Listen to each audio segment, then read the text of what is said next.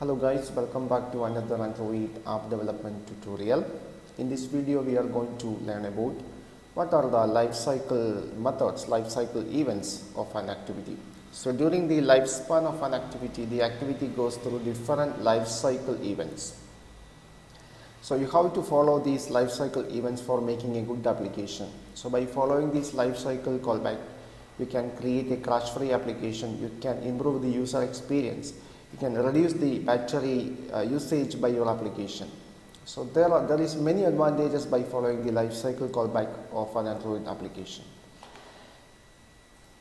So from this image, from this picture, you will get the basic concepts of what are the lifecycle callback methods of an Android activity. There are 6 methods: on create, on start, on resume, on pause, on stop, and on destroy. There is one more method, on restart. So during the lifespan of an activity, the activity goes through these methods. So now we can discuss each of them. When you open an activity for the first time, the system calls the on create method. So this is the only method you must implement in your activity class file. That's why Android Studio automatically add this method to each activity class file. So within this method, you have to initialize all the variables. You have to initialize the adapters. You have to attach the adapters to the list. You have to prepare the data binding library, etc. So that is the purpose of on create method. So within the on create method, you have to initialize the variables and parameters for the activity. So after finishing the execution of this method, the activity is in the create state. It is not visible to the user. It is in the create state. After finishing the on create method, the activity comes to the on start method.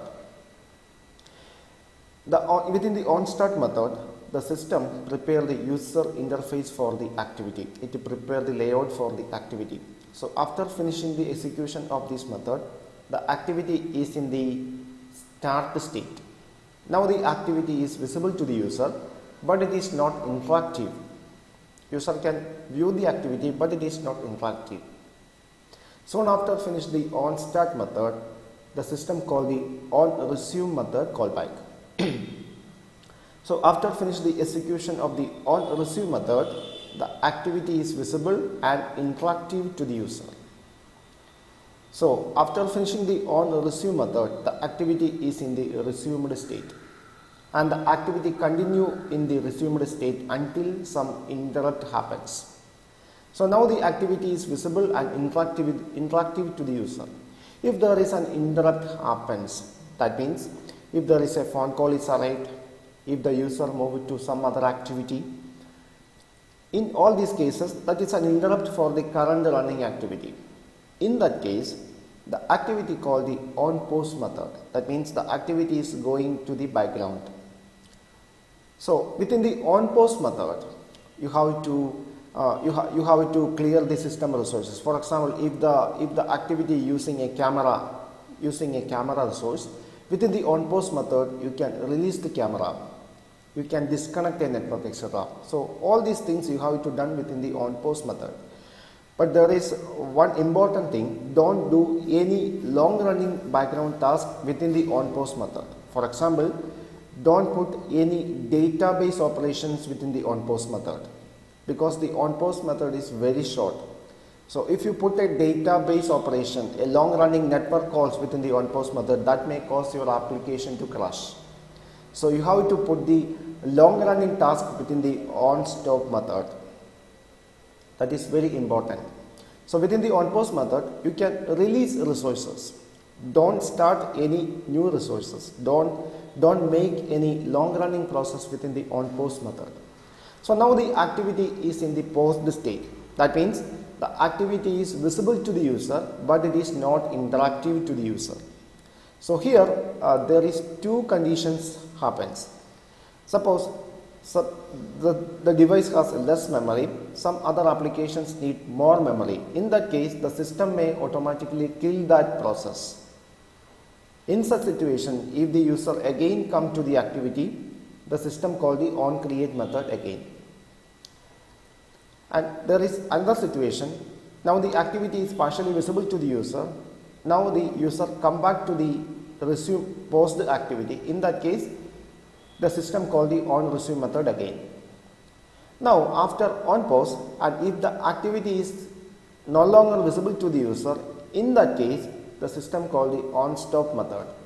You can place the long running background task within the onStop method.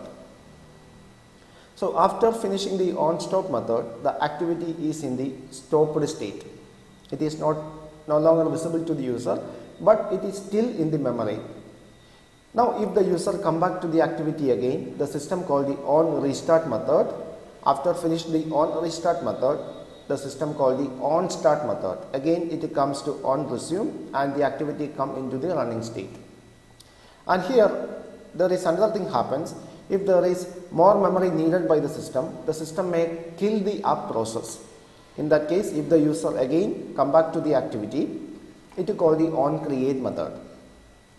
So within onStop method, there is another thing happen. If the system kill the activity, the system call the onDestroy method.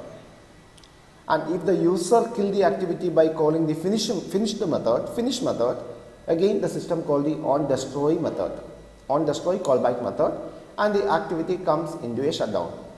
So this is the life cycle events of an activity. So you have to follow these life cycle events for making a better Android application. By following these life cycle methods, you can improve the user experience of your application. You can reduce many app crashes. Okay. So now we can check these life cycle events with an example. So here I already create an Android application that contain 3 activities. Now I run the application. So we have an activity called activity A. So now we are going to check the life cycle events for the activity A. So now come to activity A. So here there is only one life cycle events is now available, that is the onCreate method. Okay. Now I am going to implement each of the lifecycle callback methods in that activity. Now I am going to create the onStart method. So now for tracking the lifecycle callback, I am going to put some logcat message here. First specify a tag for the message, activity A, lifecycle, activity A lifecycle, and the message is in onCreate.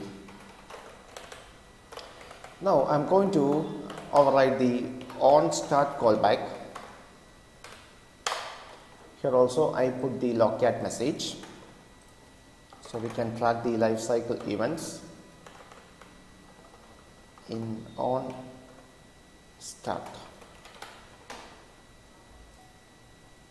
So here I implement all the lifecycle callback method on resume, on post, on stop, on destroy, on restart. I implement all the lifecycle callback methods of the activity.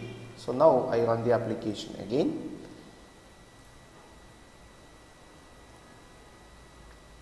Okay. Now comes to logcat window. Now start activity A. Now I start activity A. Now we can check the log message.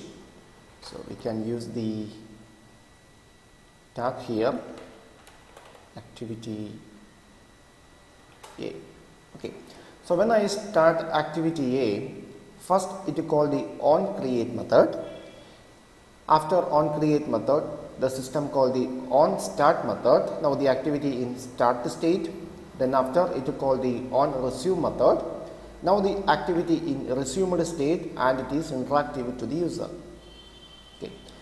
Now I am going to move the activity into post state. For that I hold the home button. Now the Google Assistant is appear. Now the activity is still visible to the user, but it is not interactive. Now the activity in post state. We will check it again. I clear the log message. Open that activity again.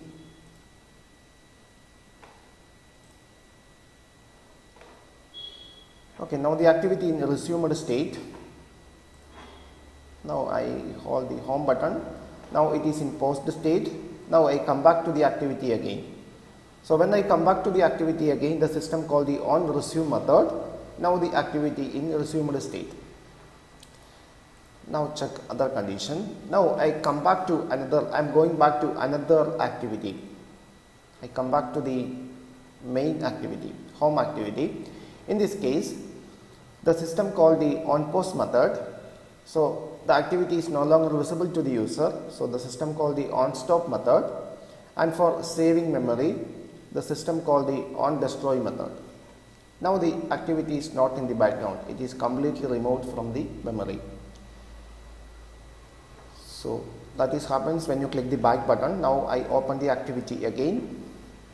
It call the onCreate method, onStart, onResume. Okay. Now here we are going to test another situation. Now I am going to the home page of the device. So in this case, the system called the onPost method, the activity enter into post state and the activity is no longer visible to the user. So it is called the onStop method. But still the activity in the background, it is running in the memory. So we can come back to the activity again. I open the recent application. Now come back to the same activity again.